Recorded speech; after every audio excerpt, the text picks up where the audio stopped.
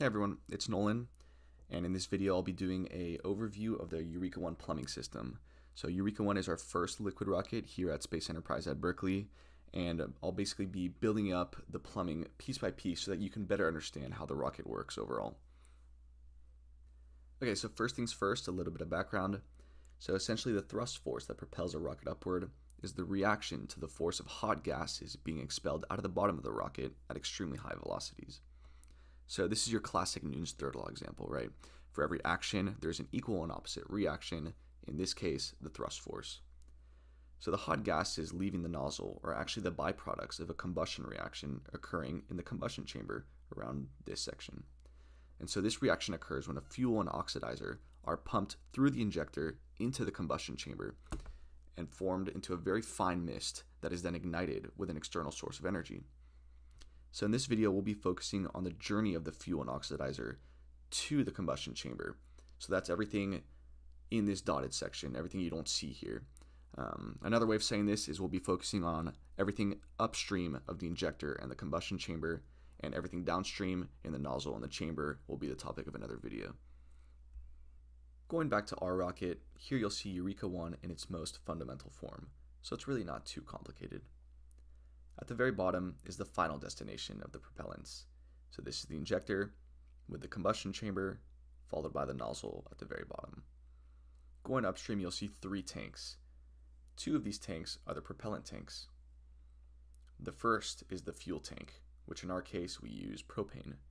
The second is the oxidizer tank, which in our case is liquid oxygen, otherwise known as LOX. And LOX is actually a very commonly used oxidizer in liquid rocketry.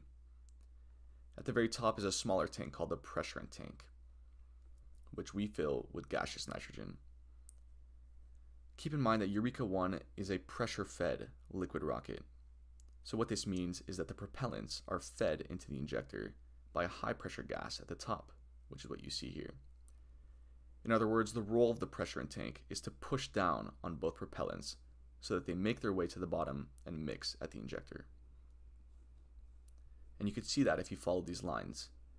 Starting at the pressurant tank, it splits off, goes into both propellant tanks, where it pushes down on the contents, and the liquids come out of the bottom, make their way to the bottom of the system, and mix at the injector. What you'll notice is that along these lines are a few of these ball valves. Ball valves are an essential component in liquid rocketry and just plumbing in general. And before I go any further, I'll explain what a ball valve is and how it works.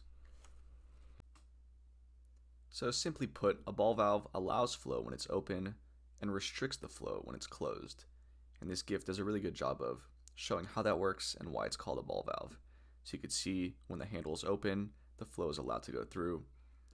And then when it's closed, the closed part of the ball is interfacing with the water, restricting the flow.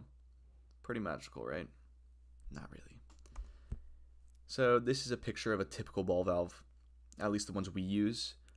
You can see the handle, the ball is contained within this metal, and on both sides you can connect different fittings to adapt to whatever is downstream or upstream of the ball valve. And so here's a picture of a random assembly. So you've probably seen ball valves before on things like this. I don't really know what this thing does, but I've seen things like this. And if you keep an eye out, you'll notice that a lot of them have ball valves on them. So can you spot the ball valves on this assembly? If you said those two, then you're right. Good job. So another important thing to keep in mind is that fluids flow from areas of high pressure to low pressure. And you can see in this GIF that at the beginning the particles are clustered together in a state of high pressure and then flow to areas of low pressure where there are less particles. This is the process of diffusion. And so just the general concept of flow from high pressure to low pressure is an important thing to keep in mind for liquid rocketry. So let's go back to our system. So on Eureka 1, the 3 most important ball valves are the pressurant valve and the 2 propellant main valves, otherwise known as just the main valves. When the pressurant valve is opened, the tops of both propellant tanks are exposed to the high pressure gas of the pressurant tank. Similarly, when the main valves are opened, the bottoms of both propellant tanks are exposed to the relatively low pressure of the atmosphere. So when all three valves are open, there's a complete path for the fluids to flow from areas of high pressure to low pressure out of the bottom of the system. And that's essentially what we do to start a burn or a flow. Eventually, all of the propellant fluids exit out of the bottom through the injector, and the pressure in tank is emptied in the same way, leaving all three tanks at the same pressure as the atmosphere around it. Try to convince yourself what would happen in the following situations. You keep the pressure in valve closed, but the main valves are opened, and you keep the main valves closed, but the pressure in valve is opened. A final thing to note is that we can't actually open these valves manually. It's dangerous to be around the system when it's pressurized, and the system is also in an airframe. So for many reasons, we need to actually open these valves with remote systems. And so that's the purpose of these pneumatic pistons at the bottom, which push the main valves open via a system that we won't discuss too much right now. And the pressure in valve is opened electronically with a motor that is not portrayed in this diagram. Unfortunately, it's not that simple. To sustain a full burn, the pressure in tank is typically pressurized to around 4,000 psi. For reference, car tires are pressurized to about 30 psi, so you can imagine the potential energy stored inside of this tank. In comparison, for an optimal burn, the propellant tanks need to be pressurized to around 600 psi. In addition, they're only rated for 950 psi, so with a reasonable margin of safety, we cannot pressurize these tanks past around 750 psi. The issue with this setup, which forms a direct connection between the pressure in tank and the propellant tanks, is that when we open the pressure in ball valve, the propellant tanks would get instantly overpressurized to pressures over 950 psi and a little bit lower than 4,000 psi because it's a larger volume with the same amount of gas. In addition, even if these tanks could sustain such high pressures, it would result in too quick of a burn that would reach much lower altitudes than the optimal operating pressures. So what do we do about this? The answer is pressure regulators. On E1, we have two pressure regulators directly downstream of the pressure in ball valve. These regulators regulate down from the high source pressure of the pressure in tank down to the safer and more optimal operating pressures of the propellant tanks. In other words, they allow for the more controlled release of high pressure gas into the rest of the system, creating a longer burn at more optimal pressures. The way we decide what pressure the regulators actually regulate to is via the dome port. The dome port is a small volume that's part of the regulator whose pressure determines what pressure the regulators will regulate to. In other words, by setting the pressure of the dome port, we can control what pressure we get in the tanks downstream of the regulators. The way we do this is by branching off of the dome port and connecting a ball valve followed by a quick disconnect, or QD. The QDs form the interface between the branch off of the regulator and the external hose that we use to pressurize the dome port. With this GIF, we can see how the QD works. One side is connected to the system, and the other side is connected to the external hose. By pulling back on this collar, we can connect and disconnect the hose pretty easily and pressurize the dome port to the desired pressure. Back to the diagram, the way in which we would set the dome port is by first connecting the hose with the QD, opening the ball valve, allowing gas to pressurize the dome port, and then closing the ball valve once the desired pressure is reached. Finally, we can disconnect the QD to remove the hose.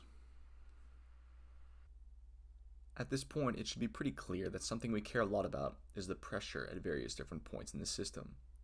For example, when we're setting the dome pressure, how do we know that the dome port has reached the desired pressure and to close the ball valve? The answer is with sensors, more specifically with pressure transducers, placed at various different points where we want to know the pressure. Pressure transducers, or PTs for short, are electronic sensors that connect directly to the plumbing of the system and output a voltage that can be interpreted as a pressure. In this image of one of the typical PTs that we use, you can see the part on the left is the one that connects directly to the plumbing via these threads at the bottom. And the part on the right, called the PT tail, connects to the part on the left and then outputs a voltage in this green wire that can be read and interpreted as a pressure. One of the main roles of avionics is actually taking these voltage signals and putting them into a form that can be understood to us as humans and recorded as meaningful data. Going back to the diagram, we can see the various points at which we have PTs. Starting at the top, we're reading the pressure of the pressure in tank. Further downstream, we have a PT on the dome volume of the LOX regulator, telling us the pressure of the dome port, and thus the pressure that we will regulate to, approximately. Further downstream, there's a PT on the LOX tree, telling us the pressure of the LOX tank. Similarly, there's a PT on the fuel dome regulator and the fuel tree, telling us the pressures of the fuel dome regulator port and the fuel tank. Further downstream, there are two PTs for each propellant injector input. These tell us the pressures at the injector, which is important for understanding the pressure loss between the tanks and the injector, as well as for determining performance characteristics of the combustion chamber. Speaking of pressure, it's often the case that we want to relieve pressure from the propellant tanks by venting them into the atmosphere. As I mentioned before, the propellant tanks are only rated for around 900 psi, so it's extremely important to have multiple ways to vent the tanks in the case of an overpressurization event. The main reason for needing to vent the tanks is what's called boil-off. In the case of liquid oxygen, it's a cryogenic fluid, meaning it has an extremely low boiling point of around negative 180 degrees Celsius. This essentially means that it's constantly boiling from the moment we fill it in the tank. And as oxygen transitions from a liquid to a gas, it expands by a factor of around 800, which drastically increases the pressure of the vessel containing it and calls for a venting procedure. Propane, on the other hand, is not a cryogenic fluid, but still has a relatively low boiling point of around negative 40 degrees Celsius. So it's also boiling, but not as fast as LOX, and meaning it's still necessary to be able to vent it, even though we don't do it as often. So the first way of venting both propellant tanks is with a manual ball valve, which you see here. So all this really is a ball valve attached to the fitting tree directly above both propellant tanks that we can open at any time to vent the tank by exposing it to the atmosphere and allowing any extra pressure from the boil-off to escape into the surrounding atmosphere, decreasing the pressure of both tanks. The second way of venting the tanks is with a relief valve. So relief valves are a passive way of venting the tanks, meaning they open automatically at a certain pressure, but we don't control when they open. In our case, the relief valves relieve pressure at around 750 psi. So in this GIF, you can see the basic concept behind the relief valve. It's not too complicated. Essentially, there's a spring, and as the volume downstream of the opening gets pressurized, it pushes on the spring until it's exposed to the vent hole, which allows pressure to escape the system.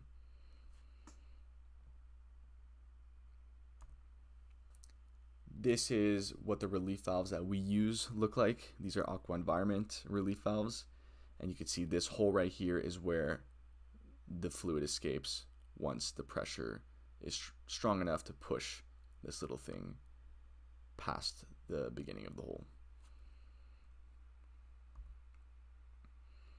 So yeah, we have two relief valves essentially in the same location as the manual ball valves. And so the third and final way that we use to relieve pressure from the system is these solenoid valves. So solenoid valves actually actuate with a current, which means we can open the solenoid valves remotely when no one is near the system. And this is extremely important in the case where we need to vent the system, but no one is close enough to open the ball valves, and the pressure is still lower than the relief pressure of the relief valves. And so with this diagram, we can see how the solenoid valves work. Essentially, as a current is flowing through a coil, it induces a magnetic field that pulls on this little metal thing that opens and closes the channel. So as the switch opens and closes, the magnetic field is turned on and off, which actuates this little metal thing that either prevents or allows the flow through the channel. Pretty neat. And here's a picture of the GEMS valves that we use.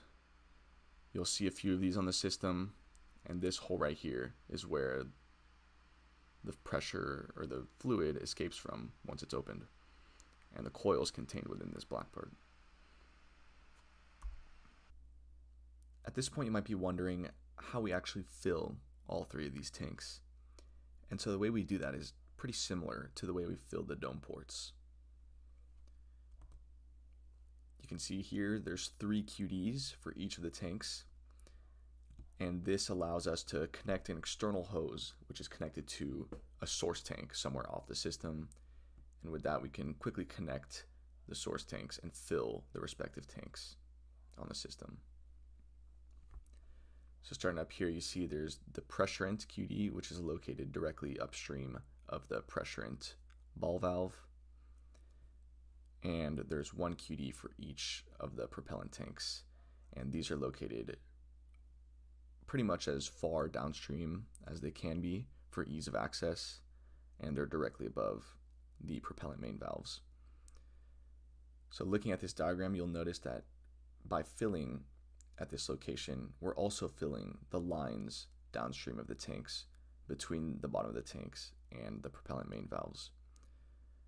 So while we're filling, the propellant main valves remain closed, and we're filling not just the entire volume of the tank, but also the entire volume of the hard line downstream of the tanks up to the ball valve. And that's the same thing with the pressurant tank and hard line up here. While we fill it, the pressurant ball valve remains closed, and we're filling not just the tank but also the hard line. So another important component for filling is the check valve. So a check valve is a valve that allows flow in one direction but not in the other. So as we fill, you'll see that the fluid is allowed to pass through the check valve in this direction but is not allowed to go back in the other direction. This allows us to fill without letting anything escape. So we can then disconnect the QD and keep the fluids in the tanks.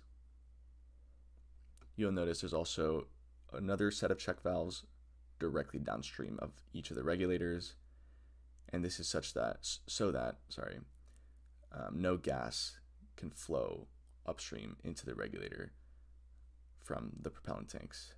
If we didn't have these check valves, both gases could potentially make their way up the system and meet, which would be pretty dangerous. So these check valves allow flow past the regulator, but don't allow any flow of gas back into the regulator.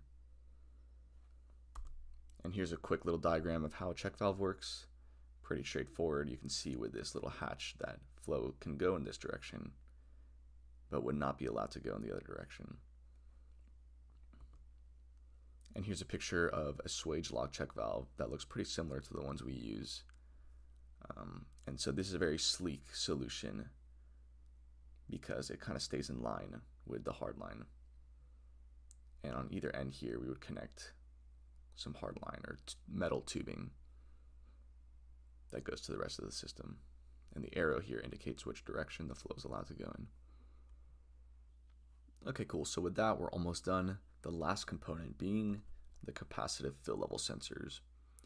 So unlike the pressure transducers, which are commercial off-the-shelf or COTS components, we actually built and designed the capacitive fill sensors all ourselves.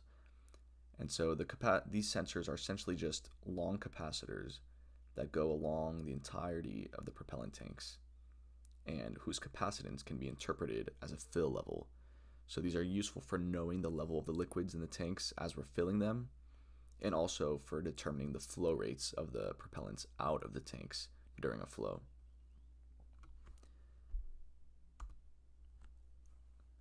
So just to see how these work, they're essentially just concentric tubes which form the two quote-unquote plates of the capacitor.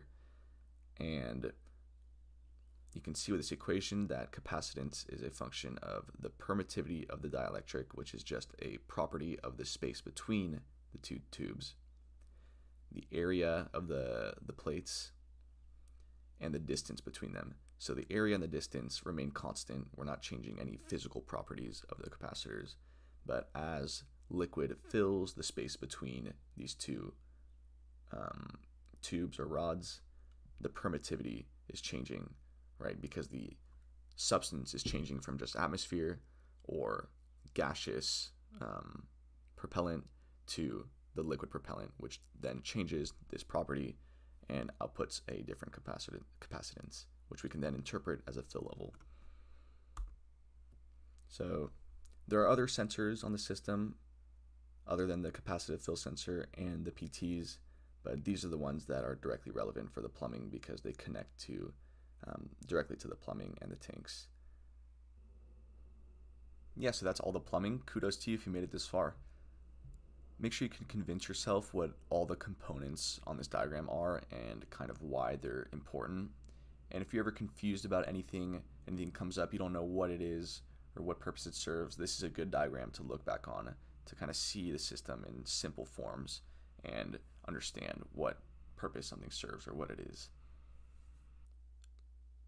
There's also this Confluence page called Eureka 1 Plumbing Overview that pretty much goes over the same stuff but in writing and maybe a little bit more detail. So if you want to learn a bit more or see it in writing, you can find this Confluence page under the general resources. And if it's not there, you can just look it up by the title Eureka 1 Plumbing Overview. And this is a good way to kind of go through it a bit slower and read it.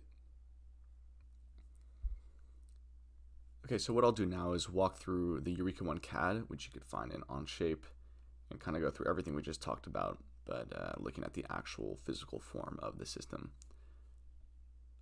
So starting at the top, you see we have the pressurant tank. And downstream of that, coming off the pressurant tank, you see the pressurant PT. This one's different than the rest because it needs to withstand much higher pressure. So this is a 5,000 PSI PT. Going downstream, you see we have the fill check valve followed by the fill QD. So this is where we connect the external fill hose to fill the pressurant. And then right below that, this is the pressurant RBV, and you'll see this is actually, or the pressurant ball valve. And RBV actually stands for remote ball valve because it's being actuated remotely by this motor. So this motor has a few gears in it that turns the handle of this ball valve so that we can open and close it from a distance. And then going downstream, we have the LOX regulator. So this is the dome regulator. Coming off the side right here is the dome port, right? So this is the dome volume that we pressurize to determine what pressure it's going to regulate to. And you see here's the dome PT followed by the dome ball valve, and then it turns right here and you have the dome fill QD. So this is the QD that we connect an external hose to pressurize the dome volume by first opening this ball valve. So coming off the other part of the regulator is, so this whole assembly right here is called a LOX fitting tree, just because it's right above the LOX tank. And so you see the first thing is the LOX check valve. So this prevents any backflow into the regulator. And then right here we have the LOX relief valve that pops at 750 PSI. Going down we have the LOX tank PT. So this is reading the pressure of this whole area and the tank. This tells us the pressure of the LOX tank. Further down we have the LOX manual vent valve. That's this. You can see it doesn't have a handle on it because it would interfere with the things around it, but we have a little key that can open and close it. So this just vents to atmosphere right here when we open and close the vent valve. And then all the way down it goes into the tank. yeah, and so all this is all related, or this is the same volume as the LOX tank. And you'll see coming from the center of the tank is the capacitive fill level sensor. That's what this is. This is the top of the sensor, but it goes all the way through the tank. And then connected to that is the GEMS vent valve. So the GEMS valve actually vents through the capacitive sensor, which you see here. It's connected to the sensor. But that works because the sensor is exposed to the tank inside. And so that's these two. And so you'll see, so there's a T right here. So the CAD is a little bit broken, but this essentially connects to here, right? So this is the part where the pressurant, right after the pressurant RBV, where it tees off to the LOX regulator and the fuel regulator all the way down here. So this would be connected to this tube, which goes all the way down, and this should connect to the fuel regulator. So it's the exact same regulator as the LOX regulator, same type of regulator. You'll see coming off the side here is this is the dome volume. So here you have the dome PT, which reads the pressure of the dome volume, and then going right here is the dome valve, manual valve, and then this is the dome QD. So this is where we connect the external hose to set the fuel dome valve or dome volume, which determines what pressure it'll regulate to. So something that I didn't mention is that setting this pressure, the dome pressure, doesn't exactly mean it's going to regulate to that pressure. And that's a lot of the characterization that we do, is kind of characterizing what pressure the regulator will regulate to as a function of what we set the dome pressure to. And so that's a topic of another video, but essentially you just need to know that it's not as simple as you set this to 400 psi and it'll regulate to 400 psi. It's a bit more complicated than that. But continuing, you'll see, so coming off the regulator, so the flow goes through here, goes through the regulator, comes here. Here's the fuel check valve, which prevents backflow into the fuel regulator. And then you'll see it tees off. You have the fuel relief valve, also pops at 750 psi in the case of overpressurization. And then this is the fuel PT, fuel tank PT, which is reading the pressure of this and the fuel tank. And then further down you have the manual fuel vent valve. Same thing, it's missing the handle, but we can turn the valve with a little key, and it can vent into the atmosphere that way. And this is the fuel tank. So going further down, this is the bottom of the fuel tank. You'll see, so it gets a bit complicated down here, but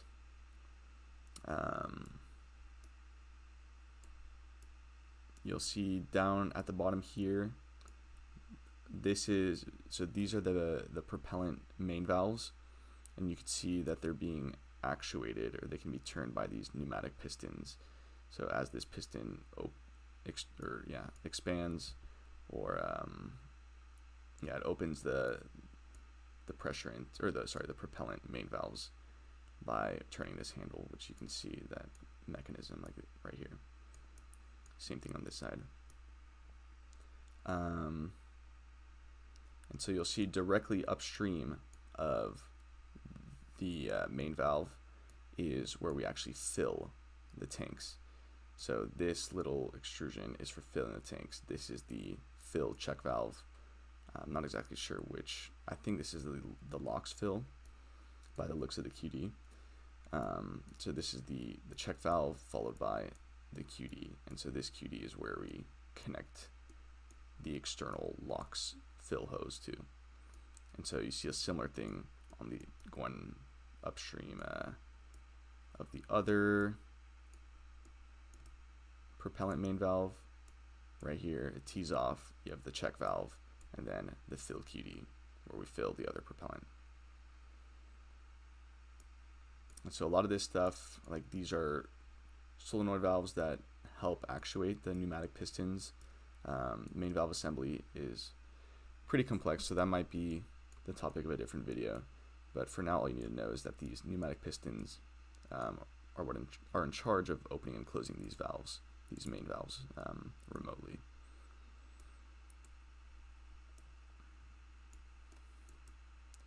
So yeah, and then it gets a bit broken down here, so I won't go too much into detail, but essentially these two PTs are the injector PTs.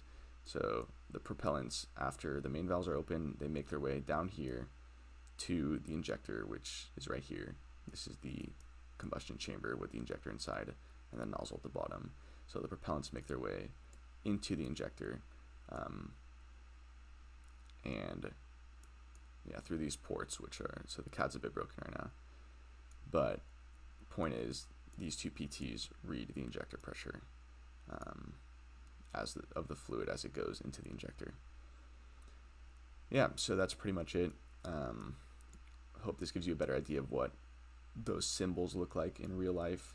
As you look at this system, you'll see a lot of these things. They might be a bit different. For example, this relief valve is kind of a placeholder, but the general idea is there.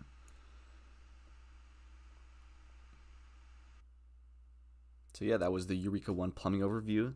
Thank you guys for making it to the end. I really hope you guys learned something new from this video. And as always, please remember to ask any questions at all. Remember, there's no such thing as a dumb question. So ask any questions, whether it's in the YouTube comment section or on Slack or in person or on Confluence. Just ask any questions. That's the best way to learn. And yeah, keep an eye out for more Confluence pages and more videos kind of teaching Eureka 1 and rocketry in general. And yeah, thank you guys.